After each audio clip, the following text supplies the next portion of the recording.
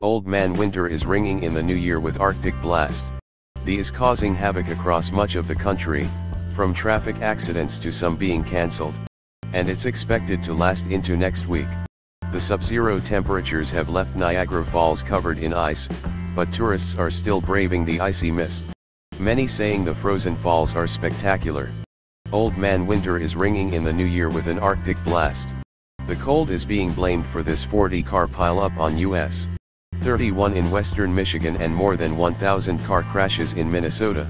Cars were kicking up the snow, which created a whiteout, Muskegon County Police Chief David P. Wypa.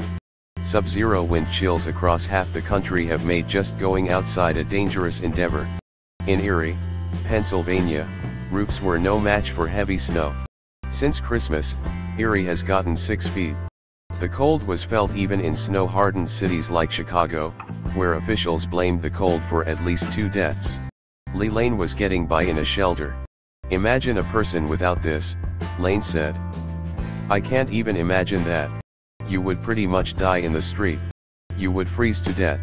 The Salvation Army's Tamika Rogers spent Friday checking on people at risk. "It's important because a lot of them don't have the support," Rogers said. It turned out to be too cold for the St.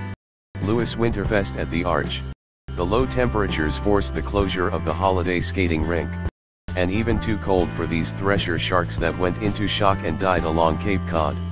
In Boston, Mayor Marty Walsh looked forward to the city's New Year's Eve celebration but had a warning: watch out for signs of hypothermia and frostbite.